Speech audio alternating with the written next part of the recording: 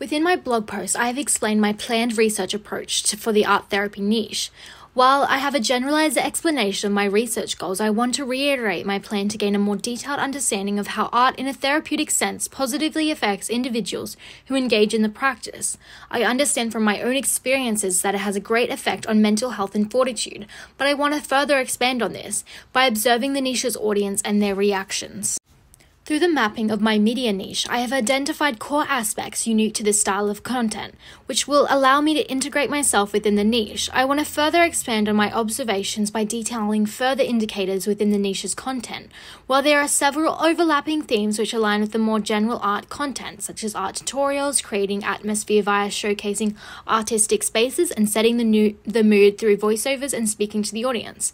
Generalized art videos tend to do this from an informative, actionable perspective, rather than by focusing on the audience's emotional response. From my initial observations of the art therapy niche, therapy-based creators tend to provide content based on their own expertise. As such, they are more informational, with the purpose of teaching and emphasizing within their audience the importance of art therapy within their own lives.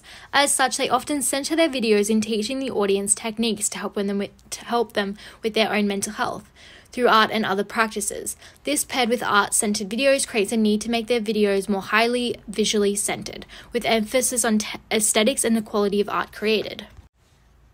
Often the muted colors within the videos add to the calming, emotional-centered approach. Other non-therapist creators take a similar visual approach but focus more on art rather than therapy, as this is their expertise.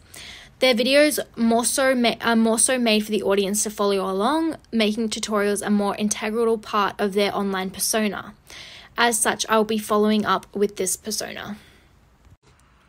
Thank you for following along with the audio section of my BCM241 blog post. Please consider subscribing to my website and social media to follow this ethnographic research journey.